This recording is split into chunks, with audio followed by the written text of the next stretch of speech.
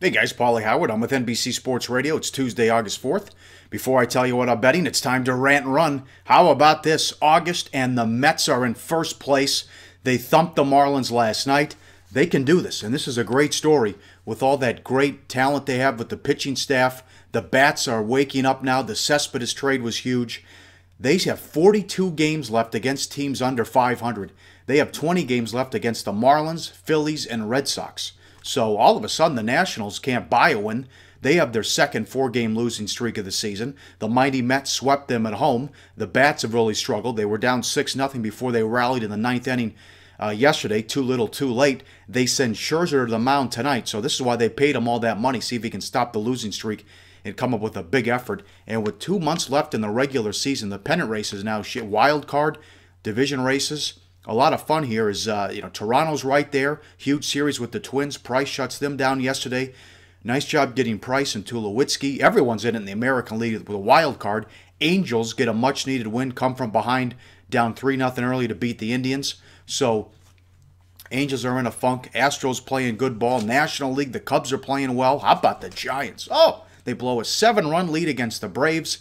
I know a friend of the show, Joe Fortenbaugh, tweeted that out. That was a brutal loss because their schedule is difficult the rest of the way, and they couldn't hold down the Braves. So, going to be fun to watch here the next couple months what happens with Major League Baseball. Some bad beats the last few days. I mean, again, the Giants can't hold a 7-run lead, and then they have the lead in extra innings and they give up a 2-run walk-off. The bad beats from the total standpoint on Sunday, it's 2-0 Marlins in the top of the ninth, and the game goes over. You get a 3-run walk-off after the Padres had tied it at 2, and then the Dodgers and the Angels, where Ethier hits a walk-off, a 2-run shot, to put it over 7. That was a 5-3 final. Two vicious beats and happened in about a 2-hour span as well. So August and September should be a lot of fun. Time to tell you what I'm betting. The 3 featured pro picks up at pregame.com. Nover did it again. Steven Nover hit another 3-star. That is 13 of 14. The run that he's on. Oh my God, he's got a 2-star that goes today. You'll want to grab that. What can you say about this guy? He's like the 2007 Patriots. He's blowing people out. He makes it look easy. 12-1. Greg Shaker again. Well done, sir. He won yesterday. That's 7 in a row with his 3-star picks. And Greg is coming right back with a 3-star total destroyer.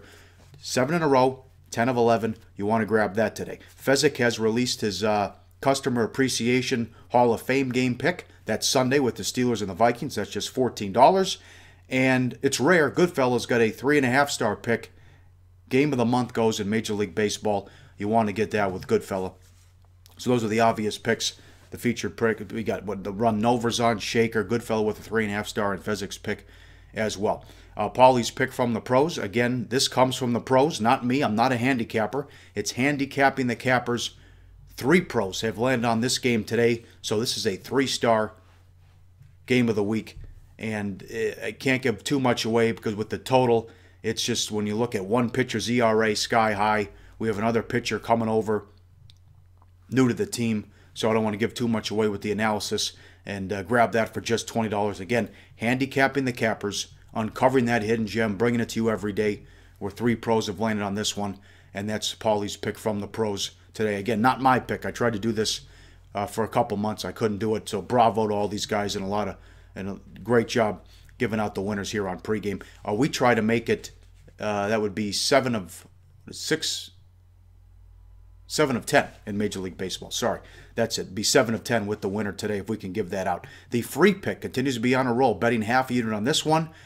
This, again, backing Coach Fletcher, had the winner yesterday. Marlins, Mets over. Mets got there themselves. He's on the Angels. That's the free pick over as we try to make it 6 of 8 with the free pick, betting half unit on that one.